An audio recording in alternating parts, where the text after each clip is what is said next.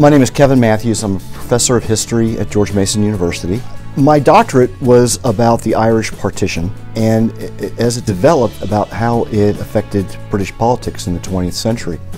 And the person that seemed to keep popping up all the time was Winston Churchill. There are not that many studies about Churchill and Ireland, and so I've been working for several years now on a book-length study about Churchill and Ireland and how Ireland affected him and how he affected Ireland. You would think that someone who is perhaps the most famous Englishman in the world would say that his first memories are of England, of where he was born at Blenheim Palace or where his parents lived in London, but the strange thing is his first memories in life are of Ireland because his parents were working over there for his grandfather. And so he's had a long, strong connection with Ireland. It's taken a lot of work, a lot of research, but right now I'm looking for a publisher. Every March I am often invited to give talks on the Irish Revolution, which again is a subject that we Americans don't realize is much more complicated and has many more sides to it than people realize. So you have figures like Michael Collins, who created modern urban guerrilla warfare. People like Arthur Griffith, who created the counter-state and the idea of nonviolent resistance that would be taken up by Mahatma Gandhi in India. And one of the things I like about those talks are that people often come to them with different expectations, but once I get into the talks, they really seem to enjoy them. They seem to be surprised at all the things that have happened in Ireland or happened in Ireland in the 1920s for Ireland to become an independent country. And sadly, a partition country. I went to Ireland for the first time in 1985.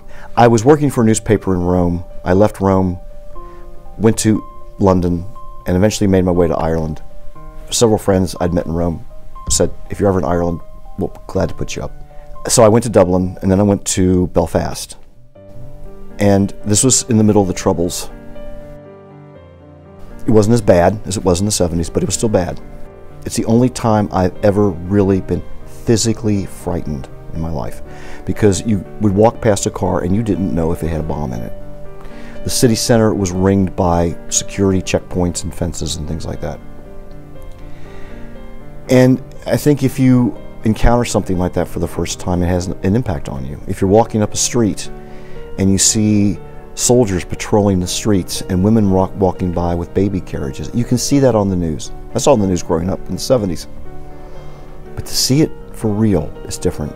I was walking back to where I was staying, and I was walking past the street, and it was a very, very rundown neighborhood. I don't know what community it was, Catholic or Protestant. And it looked like something out of a Dickensian novel. And so I took a photograph. I was going to take a photograph of it. And I was holding the camera up, and I felt this little hand tugging my coat.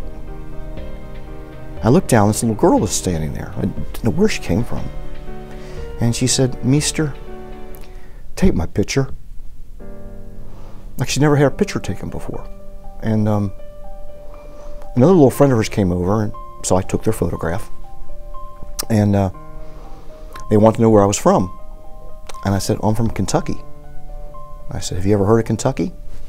"No, I never heard of Kentucky." "You ever heard of Kentucky Fried Chicken?" "Oh yeah, they heard of Kentucky Fried Chicken. The only thing my native state is famous for." And so I left, and I heard these little footsteps behind me. And these little girls were skipping behind me, and I said, "Where are you going?" And they said, "We want to go to Kentucky with you, mister." And we got to this intersection, and I had to cross the intersection to get on my bus. And I guess they've been told by their parents, that's where your neighborhood ends. That's where the safety zone ends for you. And so they didn't cross the street, they just stood there. And those little girls stood there watching me until I got on that bus and left. And they even watched the bus until I couldn't see them anymore. And I started thinking, I could enter and leave their world, but they're stuck there.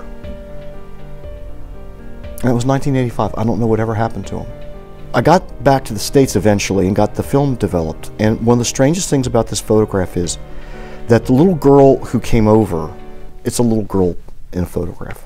The other little girl that tugged on my coat, it's not a photograph of her. She is looking at you. She's observing you. And it got me thinking, why are these children in this world? Why are they stuck in this world? And I never had any intentions of doing anything beyond just looking into the Irish conflict. And now 40 years later, that's what my career is all about. And it's partly because of them.